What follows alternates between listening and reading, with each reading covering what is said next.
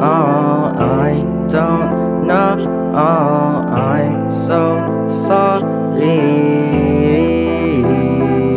So let's talk about a girl I met a couple years ago. Don't know how to explain it, so I'll explain it via lyrical. She was a miracle, but I didn't treat her like it. I was ignoring every single freaking message that she's writing. I'm a mess, and that made her a mess too. Ignoring her for games, I'm such a fool. But I'm a kid, what was I to do? Nah, scratch that, that ain't no freaking excuse. I'm sorry for yelling, but none of my excuses are working. None are selling. You must think you're a kid, you couldn't know what was right. But my friend has a girlfriend and he treats her so nice.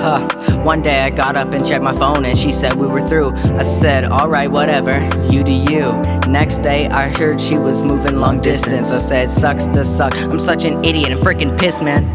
Half a year goes by, we started talking. She was going through a breakup and was basically bawling. I tried to comfort her, and then I slipped up, confessing that I was most definitely still in love with her. Quite a cliche image. Almost made me forget about all the long distance. We had a couple of good weeks, and then my brain rang of how these emotions could fade so easily. And if they did, I didn't want to break her heart, so I knew the only option was to part. It was hard, but it was what I had to do. Was that the right decision? I'll leave that up to you.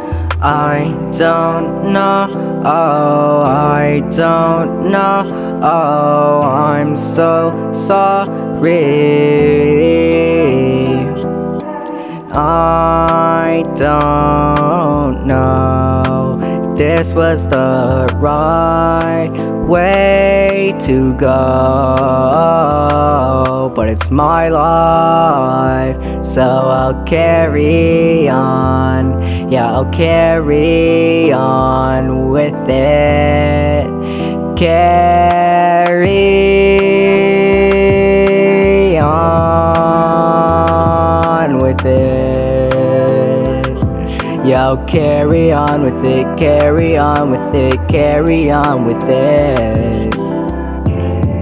Yeah, I'll carry on with it. Carry on with it.